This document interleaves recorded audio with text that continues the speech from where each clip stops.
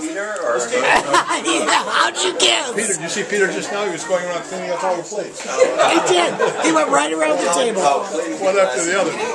Yeah. No. Yeah. Okay, that sounds right. I was a little worried for a second. I won't be long, but you know, when we look back at this, I went in the other day and I figured out we met on September 3rd, 1960, which is really for us the most operational date. It was the Saturday before Labor Day 1960 at 238 West 56th Street in New York. I had come off the road as a sales trainee with the Vicks company, and Rolly had come over from Europe on a boat and was living with some Lufthansa stewardesses. I didn't know they were on the same floor. Over a short period of time, we learned that we were on the same floor. This was, I figured out the other day, 18,845 days ago. You got too much time on your hands. Yeah, right. We gotta give him a job. That's what you do with an iPad, right? 18,845. Nixon and Kennedy were vying for the presidency. And I looked at that moment. You know, I had come out of Northwestern in 1958. I had refused a job with IBM. I had refused a job with Procter & Gamble. And I accepted a job with this tiny little company called Vic Chemical. Now, let me show you. You know, Vic Chemical is the company that made this thing. Oh, yes. Vicks Vapor. Vicks Vapor. Yes. And the reason I did that because it was the most exciting company I talked to. The other guys were with it, and everything was buttoned up, and everybody said, "Whoa, you've got an offer from P&G. How can you not accept it?" I said, "I don't know how I cannot, but this is the most exciting place to go. It's much smaller, much more exciting, and that's where we went." And that, you know, I have a couple of things I want to say here that are kind of illustrated by poetic expressions.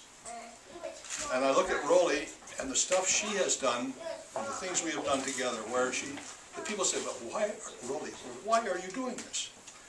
And she would give some sort of an explanation that was her explanation. I just listened. But it was always sort of meaningful. And if you go back to Robert Frost's great poem, where he said, "Two roads diverged in a yellow wood, and sorry I could not travel both. I took the one less traveled by, and that has made all the difference." And I've reflected on this for years and years and years, and I think if I would have gone with P&G, this would never have happened. I took the road less traveled by, and that has made all the difference. And Rolly has done exactly the same thing. Here's a girl from Altenhausen in northern Bavaria who comes across and meets a young man born in Colorado who had not been east of the Indiana border until he was 22, right? And we end up doing this kind of thing, you know, where we, you know, 7 countries, 4 continents, 3 children later. We actually had the 4th, but we lost one in Paris, which was one of these moments where Rolly's basic character helped us through it. Our little Alicia in 1972, and we have Rolly's sister, Lisa, who had Patricia, was born 3 weeks before our child was born. Patricia is there, and she's a delightful, wonderful person. And every time I see her, she was born on the 30th of October, 1972, and our Alicia was born on the 16th or the 13th of December, 1972. She had problems and was unable to. She only made it through about 48 hours. But I look back at the test of that moment when all of our guys, we took them in, and they all saw little Alicia after she had passed away. And Rolly's character, she has 2 qualities that over the years have absolutely flattened me. One was a certain unimposing spirituality, which, I mean, Marilyn can sit here, and her friend Georgette in France and others will talk through a mystical side of Rolls, which I have benefited from, because I didn't have it. She had this mystical side of spirituality, and she had a curiosity that she was never bored. We were in circumstances that you could not possibly imagine in Tashkent or Uzbekistan or Ukraine, where people don't normally go. And here was a woman that would go in and find a way. You know, I would go from office to office, right? The men do this. We go from one office to and it's a familiar territory. The women have to go in and find out where to find the milk.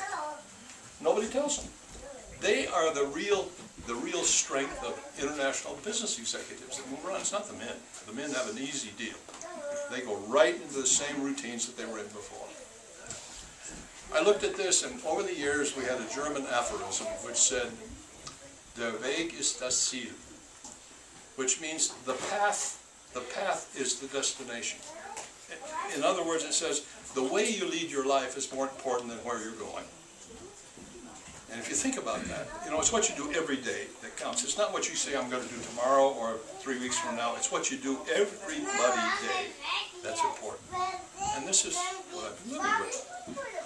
You know, my admiration for my partner is boundless. And it goes in too many dimensions. I have something here, I can't make it all the way through, but if you remember Elizabeth Barrett Browning, when she wrote, "How do I love thee? Let me count the ways. I love thee to the depth and breadth and height my soul can reach. When feeling out of sight," Vanessa, help me. I can't pull it off. For the ends of being an ideal grace. I love thee to the level of everyday's most quiet need. By sunlight and candlelight, I love thee freely, as men strive for right.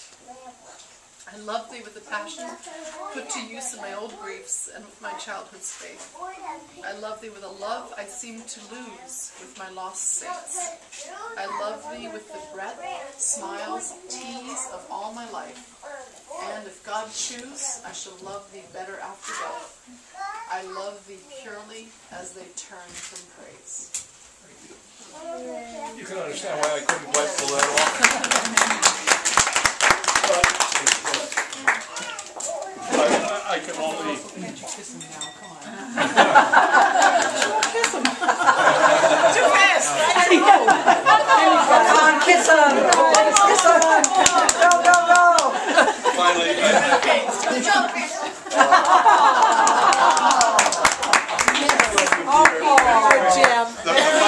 the final thought we had was, I don't have any more, honey. I just have one of these. if you looked on your menu, there's a little, this wonderful little piece from T.S. Eliot, which is kind of one, once again, we've given it to, Vanessa gave it to us, we have it in our OA, we give it to Andreas and Alicia when they were married, and Marcus and Ginger, I don't know if we have, but we will. It's this, if you ever read the